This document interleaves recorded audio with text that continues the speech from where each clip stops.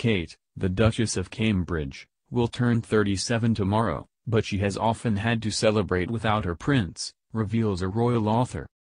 Kate celebrates her 37th birthday tomorrow, however Prince William's commitments to royal service mean that she is likely to spend the day alone. The parents of Prince George, Princess Charlotte and Prince Louis first met in 2001 and have spent nearly 8 years together as man and wife since their gorgeous 2011 royal wedding.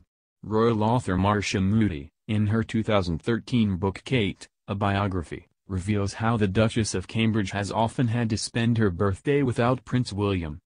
She said, in January 2006, Kate celebrated her 24th birthday with friends and family, but not William.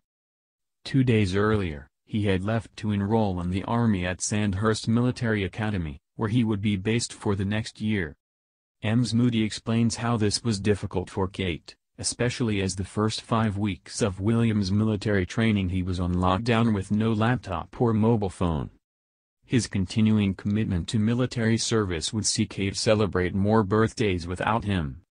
Ms. Moody said, the day before Kate's 25th birthday, William left to join his 1st Regiment, the Blues and Royals, stationed with the Household Cavalry at Covington Barracks in Dorset. He would be away for much of the following months, and the 3-hour drive meant that he wouldn't necessarily be returning to London every weekend.